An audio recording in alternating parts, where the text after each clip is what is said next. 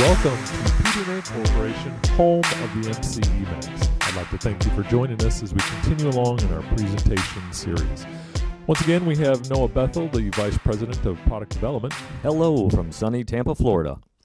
And Noah, this is not there are case studies in these presentations that we're going to be putting together, but this is part one of a three-part series where we're going to look at what makes a successful motor maintenance program. Right, focus on the program rather than a specific asset.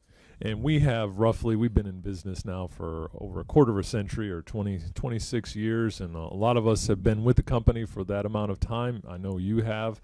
I've been with it for over 20 years, so we're getting a lot of gray hairs. Prior to that, we were ex-military as well, so we have a maintenance background from that. So we've seen a lot over our time. We have indeed. And so we're going to dive deeper into what is a good program, and Trifecta comes up. Yeah, I like to use the Trifecta, the horse race, or horse racing, as an analogy compared to the maintenance program. And so, if anyone's ever been involved in horse racing or betting on horse races, the Trifecta is sort of like the big win, right? If you can pick the first, second, and third finishers for a horse race, it's called the Trifecta, and there's big money, a big win at the end of that. Well, I try to use that as an analogy to maintenance program and say, if you can pick the top three, processes that make a maintenance program work, and you can apply all those three, then you're going to win in the maintenance. Right, and if you pick one, of course you win, and if you pick two, you also win. Correct. But when you get all three elements of your reliability program working in unison, that is where you really get the biggest bang for your buck. Absolutely. So we have come up with this type of our first kind of key is quality control. Explain quality control to us, Noah. Right. So quality control is I like to think, the beginning of life, right? And it could be the re-life. You could be after a repair or refurbishment or a brand new motor.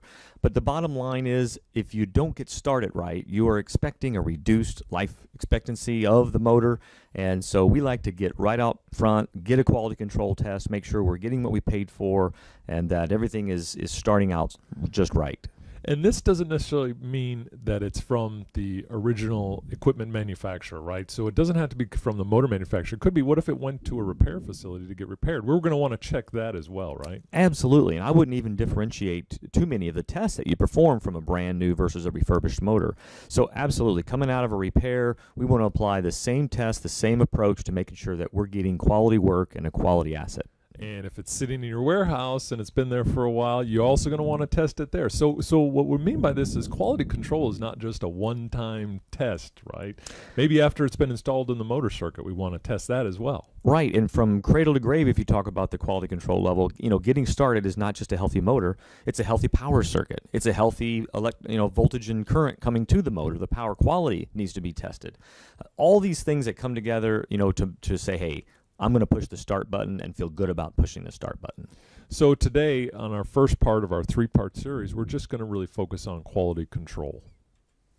And so we come to a case study that really highlights quality assurance or quality control.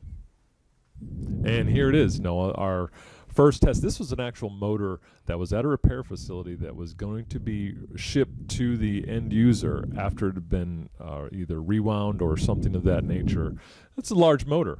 It's a very large motor, very likely a very critical motor, so expensive to replace, expensive to fix. And you see on the data here that on January 4th we take a test. It's 22% resistive imbalance. In red. So a resistive imbalance of that level is extremely high, and something has to be done about it. 22%, what we're doing is we're sending a DC signal into the three phases. We're trying to make sure that conductivity through these three phases is balanced, and if not, then we're worried about a high resistance connection, a shorted turn, something of that nature in the stator windings itself. So good job to the repair facility, because they said this motor cannot go out to the customer as is. We need to find out why it has this high resistive imbalance. They come back the next day. There's some changes in our standard tests. We see maybe they removed the rotor, lower resistive imbalance, but still.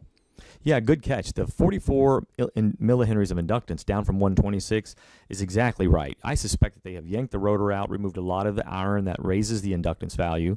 And so the other thing to note is the temperature went from 22 to 48. So they likely ran it through the heater again, hoping to maybe burn off some moisture or something to make a difference in that resistive imbalance. And 7%, much better than 22, but way higher than acceptable. Now, one of the unique things about our standard test is we time date stamp that, and I'm always curious about that. I always want to look to see what time of day was this motor tested? What part of the year was it tested? Was it in the winter? Was it in the summer? Was it raining that day? Those are things that really can affect your data. But I also look at the date, and in this case here, it was right around the first of the year. What happens around that time frame? There's a lot of stuff going on. A little bit of a holiday celebration, some Christmas presents, some maybe New Year's resolutions. I can guarantee you not 100% focus is placed on maybe the work at hand, and there's other things that creep into the mind. It's not malicious. We always say people make mistakes. It can happen. And in this case here, we started to do a little bit more research, a little more troubleshooting, and we found what the culprit was. Right, so great picture. In this situation, you can see one of the, joints on the stator windings connecting phases together or coils together within the slots is not soldered at all. That should be, a soldered connection. It should be completely conductive. And what's interesting is the fact that they were able to find this. They likely ran current through, looked at thermal imaging from the motor shop level, and identified a cold spot at that point where the current wasn't conducting. So that gave us that high resistance connection that they saw. This is a quick fix, right? Oh yeah, all they got to do in this situation is basically solder it, test it for continuity, put another, insulate it again, and be good to go. So that was just a quick quality control case study to highlight what the importance of quality control is. And remember, it doesn't just stop with testing the motor before you accept it. There's a lot of procedure involved, or a lot of process places where you can do quality control. As always, we thank you for your time, and as a reminder, this is part 1 of a 3-part series where we focused on quality assurance or quality control. Stay tuned for part 2 and part 3, which will be coming up very shortly.